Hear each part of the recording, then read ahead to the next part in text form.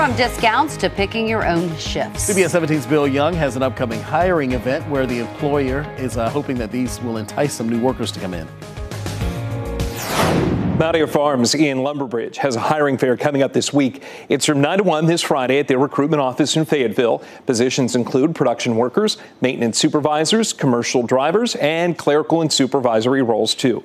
In addition to health benefits, education reimbursement, even a discount on poultry is being offered. Both day and night shifts are available. If you want to check out more of the opportunities at Mountaire Farms, just click Job Alert. It's underneath the news tab at the top of CBS17.com. While there, you can search through more than 3,000 openings all across our area. With your Job Alert, I'm Bill Young, CBS 17 News. Bill.